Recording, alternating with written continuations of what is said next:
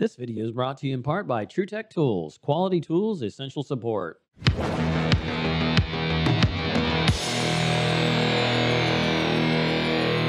right, guys, we're going to check out an air conditioner for some people. Kind of hot, I guess. I've been here once before. Had a heck of a time trying to figure out which one was which, so hopefully it's a little better labeled than it was last time. Let's see if I can figure this out. I wrote down on the units somewhere what the heck they were. I'm gonna guesstimate it could be this one here. This one sucks. Nobody labels anything. Probably can't label it, honestly, because of where we're at. Dan's working on that one. So I was able to call one of the guys that used to take care of this, and he said it was the one with the exposed ductwork. So I've got this one here. Got a J controller that's unhooked. The controls guys put in controls finally, so now we're not using thermostats in the return air duct. And I'm trying to figure out, he said they did not take control of the economizer, so it's like, okay, it's a little bit chilly out here. It's like, why would you undo that? So I don't think this has low ambient. So we got a call here from what I'm seeing. Let's see if we got call to the board. Go Y1 to common. Got 24 volts, so she's not running. So it's, for whatever reason, locked out. Y2 don't exist. This is only a single stage unit. So, all right, well, let's find out if that being unplugged, which I don't think it has much to do with it, because it kind of just went from here to there. But I'm trying to remember what these wires did. I think that's my economizer controller. Yeah, mixed air temperature sensor. So they just unhooked it. So yeah, well, fan's running. Let's see what else is not working. So the compressor has a little bit of heat from the crankcase heater. Compressor's here.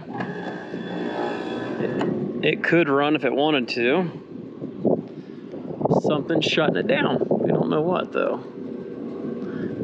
And let's go see if they put the economizer jumper plug back in. You would think they didn't utilize the economizer control.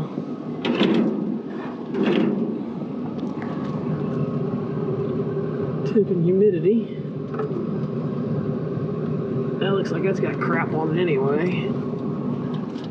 Yeah, it's got corrosion, so it's probably junk. I can look at the schematic, I'll figure out which one's Y1 and Y2 sending and receiving. DDC, T-stat, reheat, which we ain't got, thermostat. So go into Y, comes down, connects to that blue. They just put a boatload of them all together, nothing really happens. Comes over to here, plugs into that plug, eventually gets over here to the economizer. Usually 1 and 2 and 3 and 4 are your terminals that goes in there. I think Y1 is going to be 1 and 2, and then Y2 is going to be 3 and 4.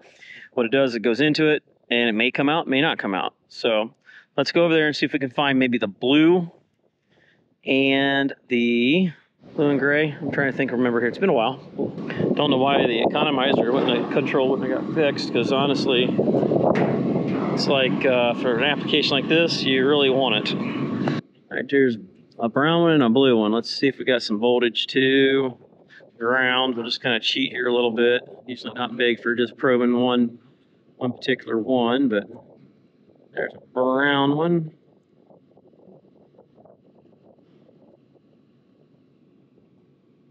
Nothing on that one. Should have been a blue one here. No, I'm assuming maybe it was this one here.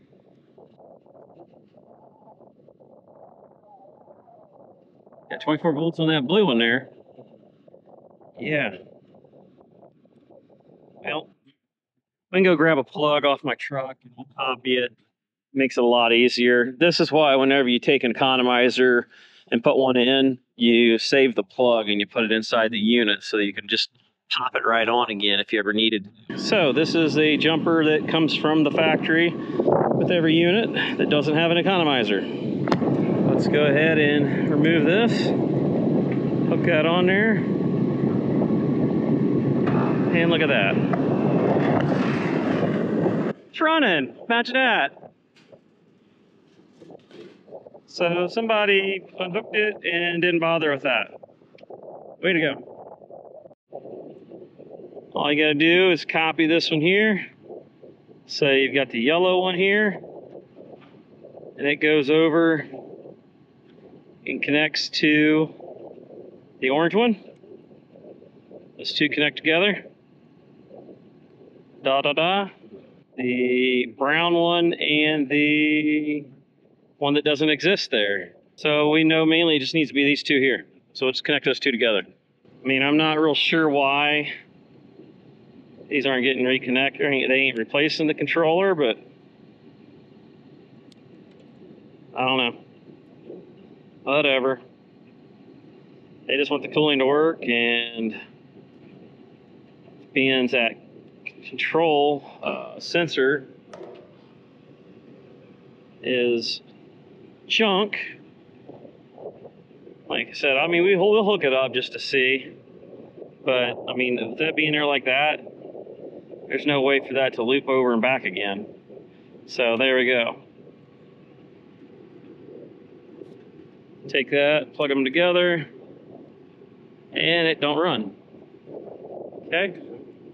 So this didn't obviously have the jumper. We're gonna have to either get the right jumper or steal a wire off of one of these and make it work, because we're missing a barrel plug here. So I basically copied the blue one.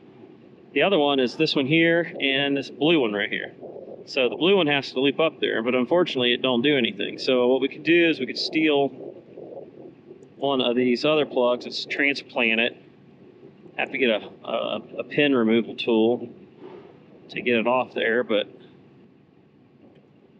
that's what we'd have to do. So I might just go grab a pin removal tool real quick. All right, so I bought a big old mess load of these. And the reason why I'm not just chopping off the other plug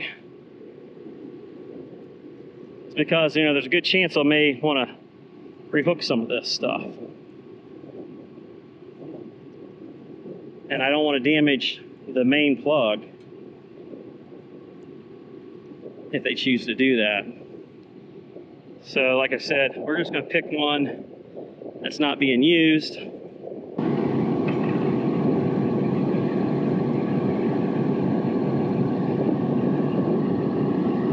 Gonna do a little roll here. Pushing in.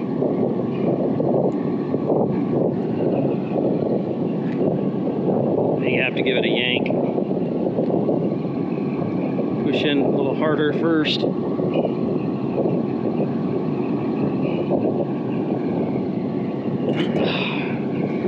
Came out, didn't destroy it, none, that's good. It may just have to pull harder, I don't know, I've never done that on this particular one. I've done it mainly on the hot surf igniters. You see, this is mainly the female. So let's go down here to the one below it, which is right here. Locks in, good. Go ahead and strip this. And we'll hook it to the other terminal, which is the blue, which I don't know what was connected to this originally. I don't hate to chop it off, and they may need that extra length there, but I'll just leave it ugly and long. Okay, now it should work. You can feel the warmth down there, that's for sure. Okay, there it goes. Yeah, these come in handy. You can get them on Amazon. I'll see if I can put a link down below. If people just be smart and leave these, that would have made it the simplest. Go ahead and check our suction pressure real quick. Looks like we're about 110. We got the door off here, so obviously it's going to throw off the head pressure, but it's cool today. Go to 110 pounds. Comes in 36 degrees. I mean, obviously that'll change a little bit when we put the door back on, but Seems to me that it's working. Now what's really interesting is you've got capability of actually 2-stage after all, so you're never even getting that. It's only running with 1 stage. That's nice. That's really nice. Guess may need to jump that, huh? Okay, so out of giggles here, this is gonna shut her down. There you go. I wanted to see if this thing gets power, if it'll, see it says economizer. That one obviously goes to that. This really should probably go to the manual module. Let's see if it gets powered up. Come on, Jade. There's Jade. Jade's waking up. Jade works, so why didn't Jade get left hooked up? That's what I want to know. All right, let's hook up the other one here. Let's go down here and see what the status is. See if it's finding that outdoor sensor. Heck, maybe the outdoor sensor's okay. Let's go to status. Available, no. Economizing, no. Occupied, yes. Oh, there goes heat. That's good. Y1, Y2. All right, well, obviously that's not gonna fly. All right, status update. So I found out that this supposedly works. Somebody was out here in the winter, had some problems with heat or something, I don't know, but the sensor was bad, the one I thought was probably bad, and put on the paperwork that we're gonna change it in the spring. Well, it's spring and it needs changed. So I gave them the information because it got misplaced and wouldn't have been known, because this is why, I don't know. This is the reason why I always try to do everything immediately and get it done and over with, and not try to fool around doing it later. It's cold, but sometimes it's just better to get it done and get it out of the way. Flipping the gas back on, throw our meter or gauge back here. I had to mark the wires where they're at on the economizer, because when the person comes back to do it, they're gonna have to match those up. And since I switched those prongs, I tried to switch them with one that may not have been used, and that broke off on me. So, you know what, it's at this point, they're just gonna have to wire directly around the plug harness and be done with it. I'm gonna let them finish that part up. That's what's going on, just something happened from the wintertime. These are the ones where they used to be controlled by thermostats in the ductwork. So there's all kinds of leftover wires from 25 times ago. I also got the 2nd stage hooked up to the board. So as long as the controls guys did their part and did that correctly, programming wise, it should bring it on when it needs it. At first it was sitting there energizing. Also, it's 211, 212-ish. They had that on the lower voltage, so he's running like 23.4, 20 whatever. Switch that around, we're running 26 volts. Anyhow, on to the next one.